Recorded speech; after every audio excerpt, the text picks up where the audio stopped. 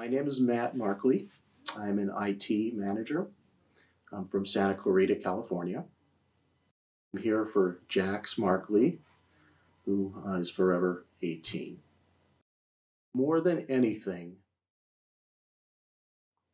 Jax was, for me, the embodiment of empathy. What I would like people to remember most about Jax is the loving kindness and empathy that they showed to everything and everyone that they came across. I remember one day we were driving down the street and there was a bunch of cars stopped.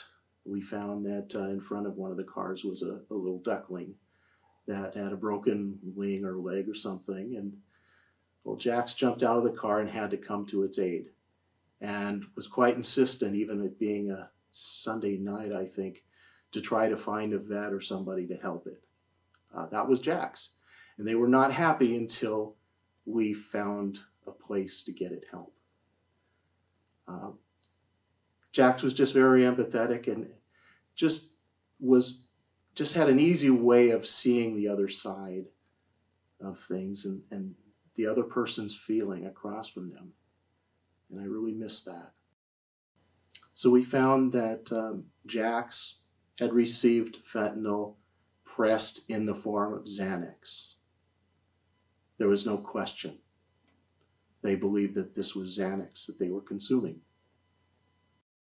To the best of our knowledge, the transaction took place between Instagram and texting, and it seems that this person was local and had recruited Jax to sell fake Xanax to, even delivered it to our house. To the best of our knowledge, Jax smoked the tablet, as we've since learned a lot of kids do. I suppose to be on the safe side rather than just taking it, ironically enough. We found Jax sitting up on the end of their bed the next morning with the paraphernalia still there in hand, with a pained expression on their face. I will never, ever forget that. That's how fast this fentanyl does what it does. One of the things that I've noticed is this removal of this